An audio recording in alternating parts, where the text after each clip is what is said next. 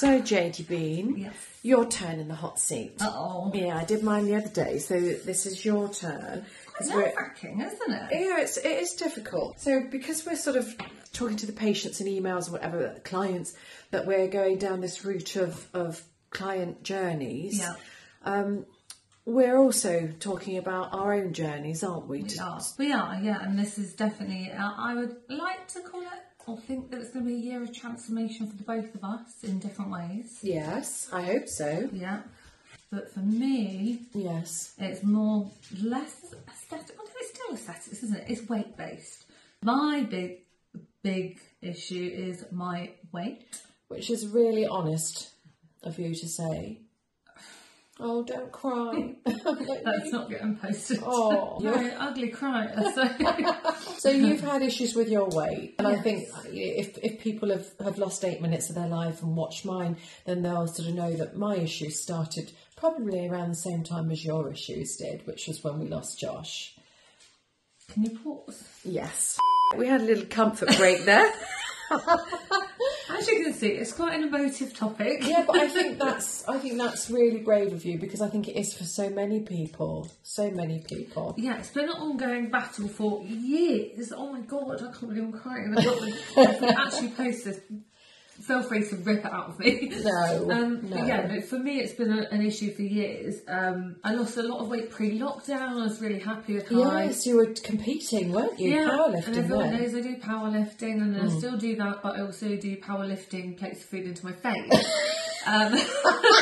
It's, again, classic covering up things with humour. But yeah, so obviously everyone knows it's been a tough year, a few years for a lot of people. Yes, yeah. We've had some fairly shit things going on, and I eat my feelings.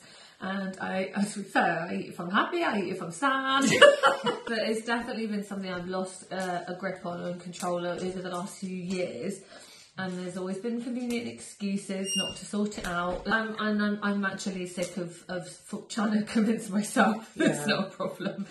So this year I really need to lose some weight, and it is obviously for health. You know, I'm not of a healthy physique. I'm strong, but I'm not fit or healthy. So that's my goal for this year, is to shed a few stone and be healthier. But in light of the whole sort of journey that we keep coming back to, that will be my personal journey that will make a big difference to so many things. So for me, I know it sounds odd because we're in the aesthetics industry and it's about our face, but it's not. It's about aesthetics is the whole. It is, and it does impact your face, because we've done acrylics, then we've done filler, then we've done more acrylics. Yeah, I've eaten this chin back on more times than I could care to imagine. Costing me a fortune. And I've been in a very privileged position that I can even have it dissolved in the first place. She has me. So I'm fully aware of that. But for what it would mean for me if I lose a couple of stone, for example, is my confidence. So the things that it stops me doing, potentially dating, and I say potentially because I am notoriously single and happy for it. I am generally in my life, I'm very blessed. And I am very happy. And you have dated. I have. And it's not stopped you. you. But I don't feel I need somebody in my life. But I also don't feel confident. I don't think you should date unless you've got your shit together and you're happy with you. That's my personal opinion. I think you can't expect that of someone else if you haven't got that. Yeah, nobody else can fix you. No, exactly. Yeah. So that's one thing. But it's also really silly things I haven't even realised. Like, for example, when I went diving once... So I've got so many stories that are weight related. I had weights put on my dive belt, and I thought, no, it's because fat is buoyant, and so they needed help sinking me.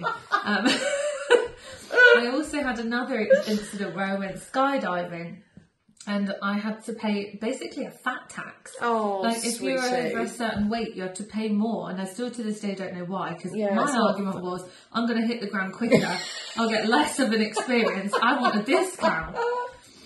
And then there's other things like, I think, Christ, what if I'm on the plane and I need a seatbelt extender? Oh, I know, There's all these little things. And, wearing cozies, isn't it? Oh my god! Yeah, we've just been to Iceland. I thought, Christ, me in a swimsuit made me feel like panicked. And, bless you. But this is really silly because it's all within my control. But and I'm trying to bring it back to the whole journey thing. It's a state of mind. That is the biggest thing. And there'll be plenty of people that will look at me and go, oh, you don't look that overweight, and oh, you look fine. I feel like shit when I look at myself, whether that be my face or my body. I think that's right. But do you, though, when you look at your face, I think that's why you make a lot of your face and your hair. Yeah, I like to, try and distract from the neck down. So, I mean, I love my hair, the colour it is, but it helps that that's the focal point. I've got my piercing. That's not for a talking point. I like it, but again, it helps. People always talk about how nice my skin is, and it is. Again, I make sure I look after this because I find that a lot easier than this. So your journey is going to be an interesting one from a clinic point of view. I don't really... Well, the way that I'm going to try and sort of link that back to make it relevant for any of you watching or sort of taking note of said journey is that when I lose fat, obviously your face is made up of fat pads as well. And so when I had a banging body pre-lockdown... Yeah, you looked ill. I didn't look ill, but I looked old. I definitely aged because obviously the fat pads support your skin structure. So I felt that although my body looked great, my face didn't. So I'd like to really find a nice happy medium and shit. It's not about anybody else. It's about how you feel. It's your confidence, your self-esteem. Yeah. And you'd get out there and do more activities then. I would be more social. Again, I mean, I'm not reclusive, but I do like you. I talk to people all day, every day. I love what I do. But I don't really feel that inclined to go and do much else after. And I think if I was in better shape, I probably would. Thank you. I think that's it for now. I think that's great. Yeah, never mind. People will just relate to it. So honestly, we're all human, aren't we? Yeah. Right, darling. So we'll keep everybody posted then over the coming months. Okay. Lovely. Thank you very much for sharing. You're welcome.